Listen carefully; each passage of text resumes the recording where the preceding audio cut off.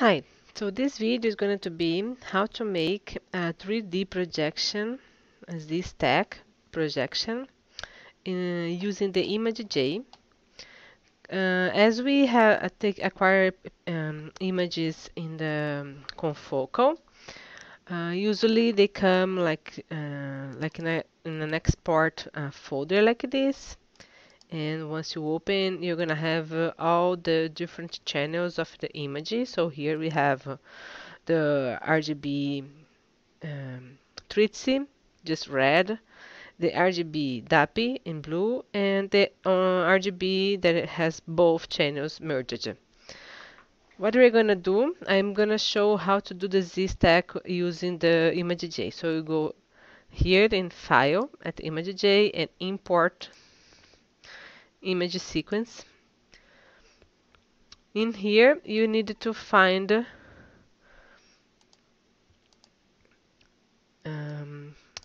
the image that you want to work with. So that one is in here and is this one, H1A. So let's open this one, for example, only RGB. Only RGB DAPI, for example.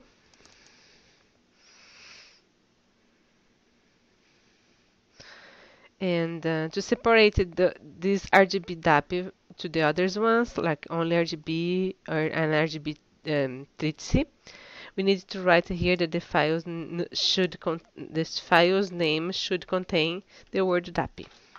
Okay, you click OK. It's creating our image. It's going to be with 13 images. We can check here that we have 13 images of each. See the number here.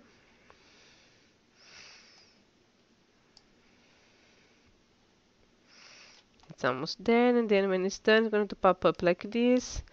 And here we have our Z-stack of this image. We can save it as TIFF. If you save like this, you're going to save the Z-stack DAPI.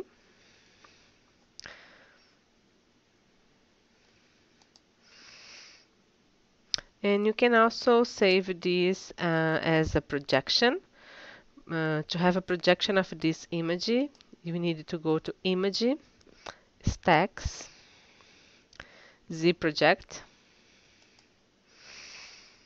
And then in this case, we have 13 slices, and you can project the maximum intensity, average intensity, minimum intensity, sum slice, standard deviation, and median. So, for example, the maximum intensity is going to have a maximum intensity of all the 13 slices.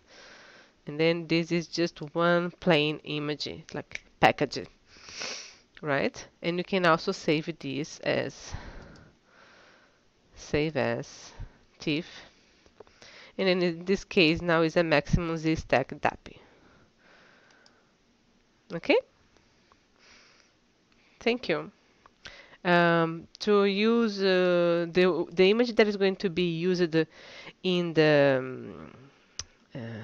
Stereoinvestigator to count and also to reconstruct in the Neurolucida is this one, the Z-stack, the 3D image.